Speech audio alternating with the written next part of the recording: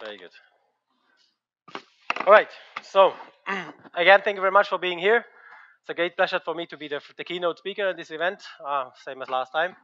Last year, I spoke a little bit about the trends, and let's say I had a bit of a retrospective on what was cloud computing a few years ago and what it is now. This year, I would like to even look a little bit more into the future. So we are a research institution. Our job is to have an understanding of what is happening in the domain, what are the important trends to come. And as you already can see from the title, today my topic will be about what we call cloud robotics. The presentation here basically sits on the background of our most recent research activity in our lab, which is led by Giovanni Toffetti, as well as by Tobias Lötscher, which is a new hire in our team, and is founded in a new project that we have started with a quite innovative company in Switzerland. It's called Raputa, which is an ECH spin-off. And basically, they bring in the robotics expertise, and we bring in the cloud perspective or expertise. And what I'm going to tell you in the next 20 minutes is what we understand under cloud robotics, what are the current issues, why this is relevant, and where we are at the moment in terms of development. All right? The World Economic Forum, I guess, is very well known in Switzerland. For all those who have been following it recently, was full of robotics talk. Robotics was all over the place. And if you carefully look in your environment at the moment, you will see in the news, robotics are becoming more and more present. Right? How many of you already have a kind of lawnmower at home that does it automatically? 1, 2, 3. Christoph, you have also one, I know that. How many of you have a vacuum cleaner who autonomously walks foot? Christoph, 1, 2, 3, 4, 5, 6, 7, 8. Right? So we see slowly that the devices, what we call autonomous robots, are penetrating our personal lives. All right? And indeed, what we see is that the robotic economy at the moment is increasing. The economic potential is massive, especially because they are no longer just something which we see in their, let's say, big industry domains, but also in our private lives. Innovation capacity is enormous still. I mean, as you can see from the device at home, they're very simple still. Hopefully they will soon be more flexible and more able than to do. We see also that is important for us that, let's say, it comes out of research and it becomes relevant for the commercial domain. So there's a quite significant investment in venture capital ongoing. And what we see is also it's quite a global trend. I don't know how many of you are reading Spiegel Online. Not so many. Okay, it's a German newspaper, I know. But for those who read it, you've seen there was a news just 2 days ago that the Chinese company is buying a company in Germany, which is called Coimbra. Coimbra is one of the world leaders in industry robots. Right? And the reason why the Chinese company is buying this is quite a big company with quite a big turnover. They have something like 500 employees or something like that. And the reason why the Chinese company is buying them is very simple. China has issued a new 5-year plan where robotics is at the top of the strategy. So China has a multi-billion US dollar investment confirmed to completely renew the whole manufacturing domain in the south of China. And we all know what this means. And the reason what they like to do is they would like to get away from very manual labor-oriented production towards much more automated production by the means of robots.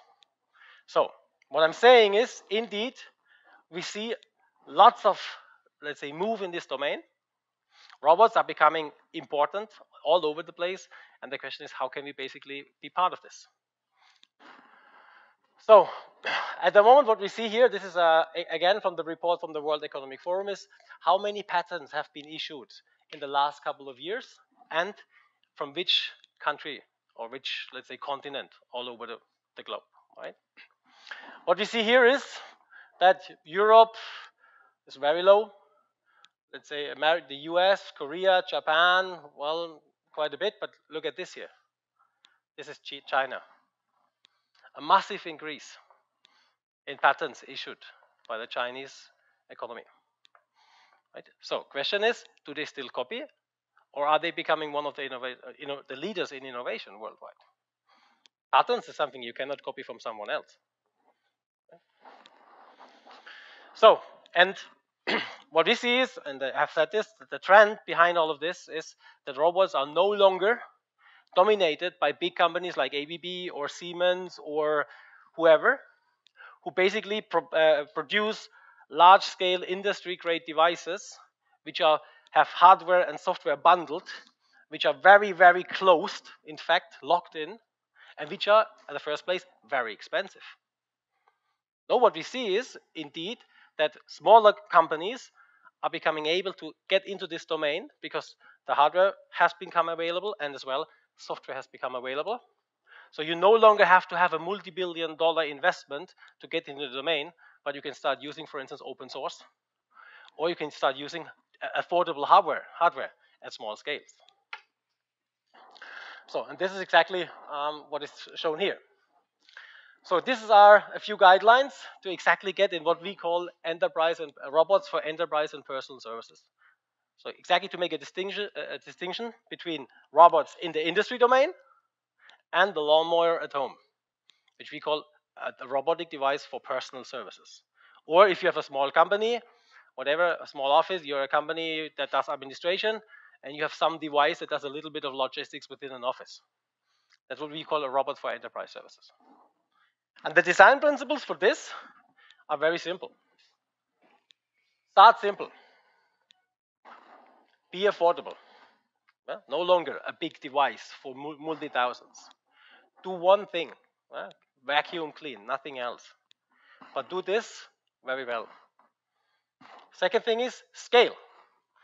So penetrate the area of your customers and then learn from your customers and start from one thing to get to the next and so forth. And that is very important, evolve towards autonomy. That is exactly what is at the moment the driver behind all of this. I mean, you've heard about artificial intelligence getting a kind of revive after being the hype 20 years ago. Nowadays it's all over the place. It comes along with the big data movement and so forth. And it's very important towards this idea of autonomous devices. And here, let's say it's the first hint towards cloud computing. Start building on an open platform.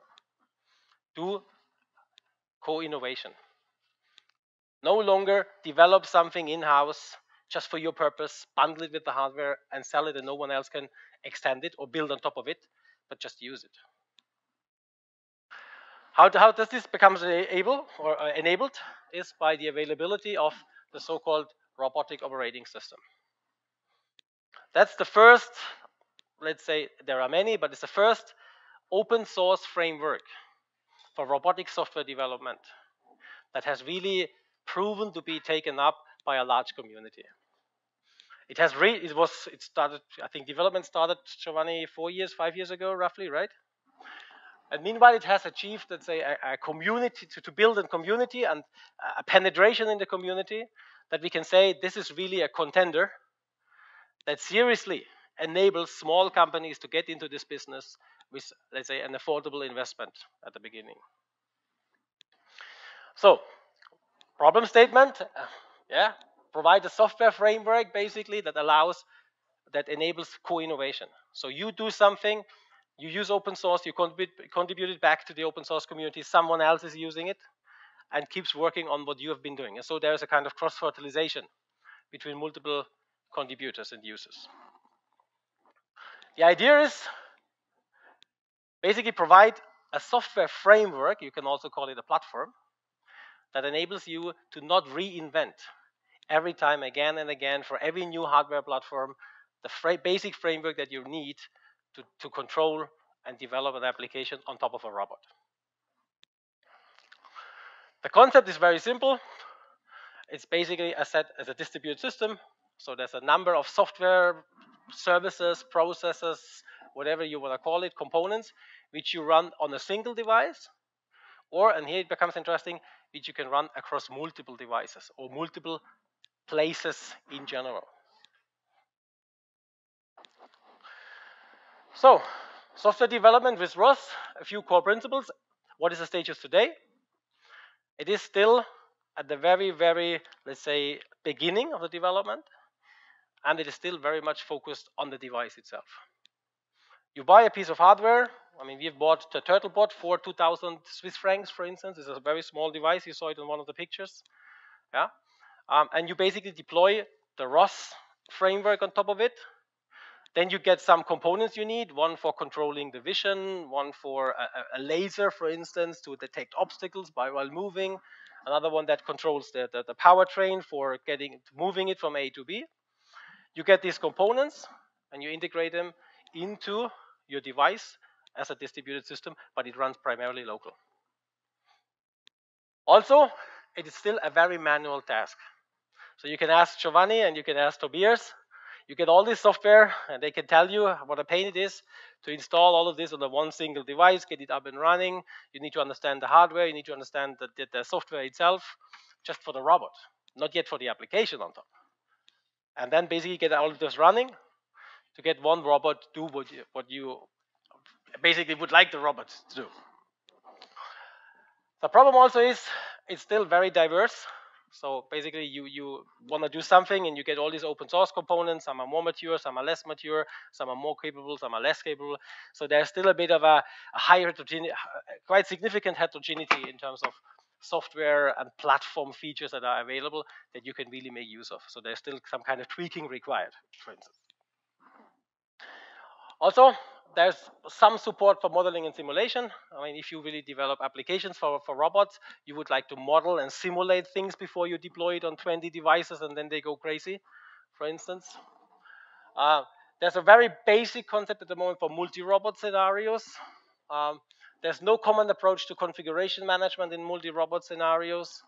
And all of this is simply because there's a kind of lack of a unifying platform concept that supports all these modern software development principles as we know them, for instance, from platform as a service offerings.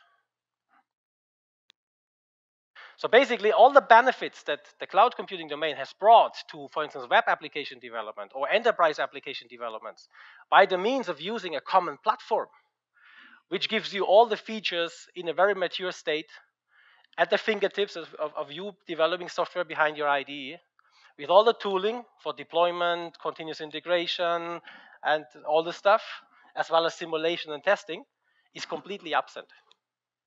Why? Because it's still a very young domain. And of course, it's a very heterogeneous domain in terms of devices. So, and that's exactly, all of this is still focused on just getting the software running on the device. But usually when you get the robot, you buy a robot to do an application in logistics, or in health, or in mobility, or whatsoever, or in lawn mowing, right? So the big problem is that in order to develop an application currently for robots, which the domain becomes accessible to you by these frameworks, you need to be an expert in the device, in the operating system, in the platform ROS, and then again on the application that actually you like to develop. So you basically fuse or merge all the different expertises into one person that has to master all of this to get this robot going. And you can imagine how many people you have, which are experts in logistics, as well as experts in basically vision to control a robot that autonomously runs through this building. Very difficult, right? So we have a lack of separation of concerns, and that's exactly what cloud computing does to us in platform as a service. You no longer have to be an expert how to run the platform. This is done by the platform as a service provider for you. But this is absent in this domain, and that's what we have identified. That's exactly what we then call cloud robotics. And I skip this because I've given this talk to someone else. They did not know what cloud computing is. You guys know what it is. Okay, I've given this to the robotics community. And basically our idea now is that we say is the same principle as we know very well from cloud computing is that we would like to offer all this part for the robotics domain as a service. And by that, enable experts in logistics to use robots without having to learn how to get a piece of software running to control the powertrain in a robot. And how this looks like is basically this. So, this is what we know. A data center which has compute, storage, and networking resources we put the infrastructure as a service framework like OpenStack or CloudStack on top, or we go even immediately a step further and we use Cloud Foundry, OpenShift, or whatever. What do you guys have? Cloud Foundry? Cloud Foundry, for instance, right? And put that on top. And then the application developer has no longer to worry about what happens below this, but is simply consuming the platform and focus on what his expertise is, and that is to write code for a particular application domain. We all know that. We have a number of talks today, and I'm very happy to see also some controversial talks around this. But PaaS at the moment for us is in the cloud domain the #1 topic for research left, because we consider infrastructure as a service mostly as a problem solved. But for the robotics domain, we have to move out of the data center. So we get issues of locality.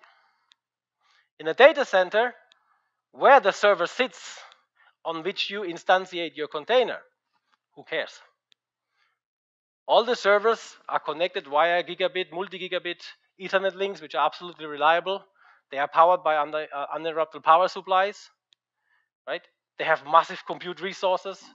They can tap into a very big storage resources. And the resources which they offer are always the same: storage, compute, networking. In our vision, we would like to invite all sorts of integrate all sorts of devices. Of course, at the very basic level, they also offer network, compute, and storage. But now it gets interesting. They offer you an arm to grab something.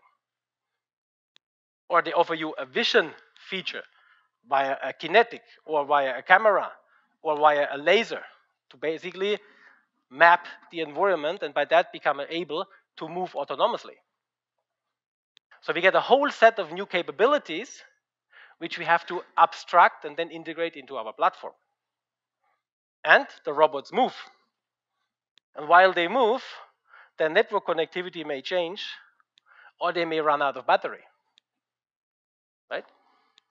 So we move away with our platform idea from a very deterministic, very static, very, let's say, centralized resource configuration to something which at the very edge of things is very agile, very diverse, very whatever, mobile, and also very ephemeral in the sense that they can disappear at any point in time because the wireless connectivity disappears, or why the power runs out. You run out of power.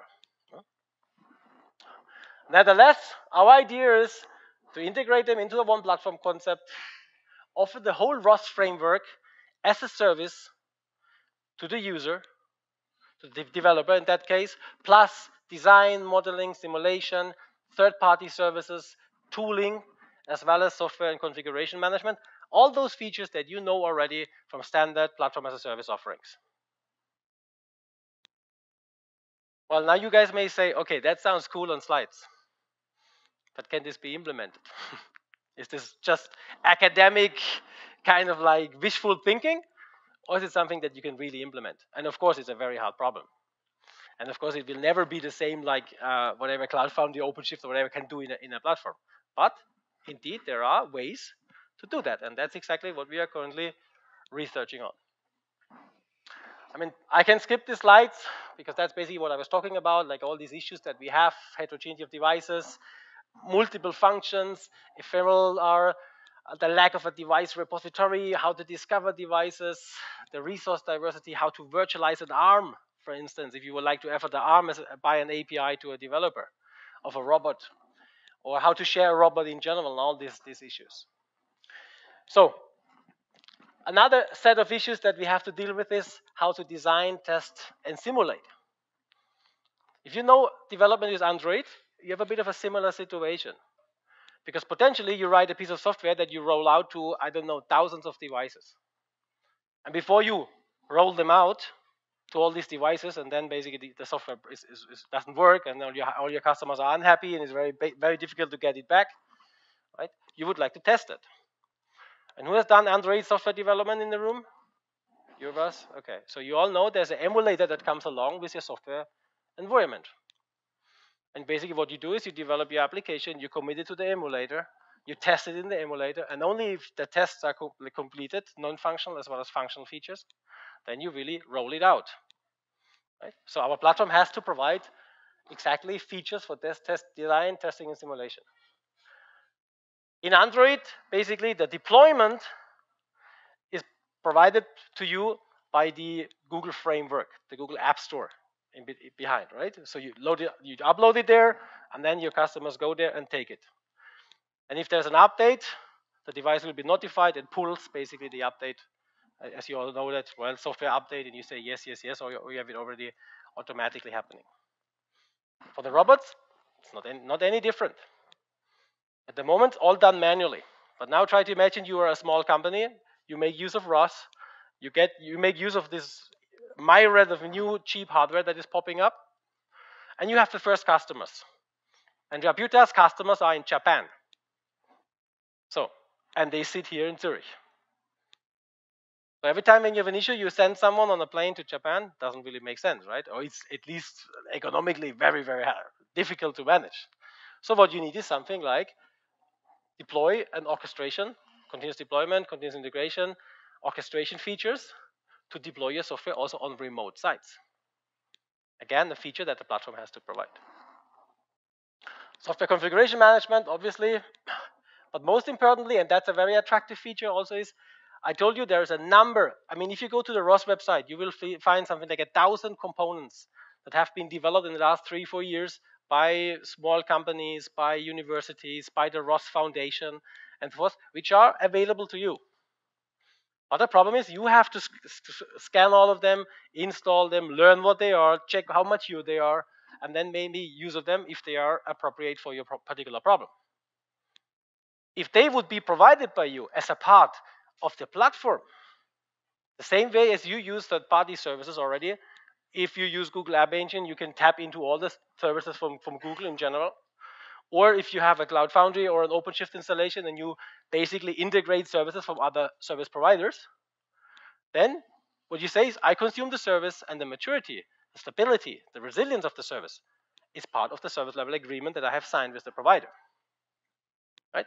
So to become a platform provider in this domain can be very attractive. And is what we call a multi-sided service business. Of course, you have issues with monitoring, reliability, and resilience.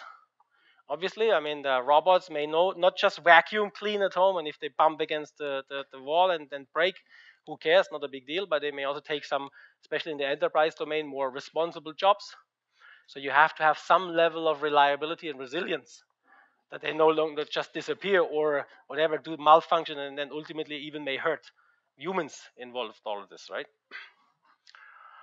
And of course, safety or also accountability. I mean, you need to know what happened. You need to be able to trace back what was the issue and identify, like, ultimately, like, who has to be charged for a particular issue. And our expert on rating, charging, billing is here, Piyush. Right? He has a talk in the afternoon as well as a booth out there. And the issue is, if you provide all of this as a service, how do you rate, charge, and bill this? Right? It's very simple to say we share a CPU, but how do you charge sharing, for instance, a laser scanner on top of a shared robot, which is offered via your platform? As you can see, quite a number of hard problems. The question is where we are at the moment. And now it gets interesting, because when I first thought about all of this, I also thought, okay, sounds very good. Maybe we'll be able to publish a number of papers, but will we be able to really implement it? That was then when we were working initially with Telecom Italia, interestingly. They have a quite well-developed robotics lab in Turin, right? And then met the guys from Rabuta, which indeed already had developed something very similar to what we thought, but it was not a platform. It was still very much at the infrastructure as a service level. Right? It was the result of a big European research project called RoboEarth, and it was released in 2013, and it was called Rabuta Cloud Engine version 1, and it's open source. But again, as I told you, it was very much at the infrastructure level. So around 2014, we got involved with them. Then we had a number of discussions until 2015. There was a redesign of the initial cloud engine developed. And in between here and then, we engaged with them and we started developing the idea of this platform concept. And the current schedule is set such that we will have the first release, the initial release of the platform, somewhere in 2-3 months from now. Giovanni? September 2016. Again, it's all open source. And then along with the, let's say, the final version of the original cloud, the EIS-oriented cloud version by end of the 16, to have then maybe by, if this is September, maybe then this is a bit too ambitious, right? So maybe mid of 2017. Yeah, okay. So maybe by end of 2017, we plan to have the first container-based platform issued and made available to the open source community, right? So in conclusion, what I'm going to say is that this idea of cloud robotics is basically not just fiction. It's not something that we are making up, but there are already first artifacts of artifacts. The principles are very clear. The problem is very well understood. And if you go to the Google and you start Googling on cloud robotics, you will see there's more and more in this area coming, very simply because of to all robots conferences we have been going in the last couple of months, you realize that the issue of developing software is a very, very big one. Because all these small companies which get enabled now to make use of these open source frameworks, to make use of this new hardware that's coming up, have to still invest a lot in just getting the framework up and running. Although the money they make, of course, sits in the logistics application, in the health application, and whatsoever. So stay tuned, hopefully. Perfect, huh? Stay tuned, check our websites, talk to Giovanni and Tobias, okay? I think you also have there's a booth out, so if you want to get, let's say, you want to see whether we can walk the talk, take a few minutes in the break, really scrutinize the guys for, say, is this really possible what Thomas was telling? And they will be able to tell you how much of this is a reality and how much of this will be a reality. Okay, and with that, thank you very much for listening to my talk, and I wish you a very great conference. And yeah, hope to have good conversation with you in the breaks. Thank you.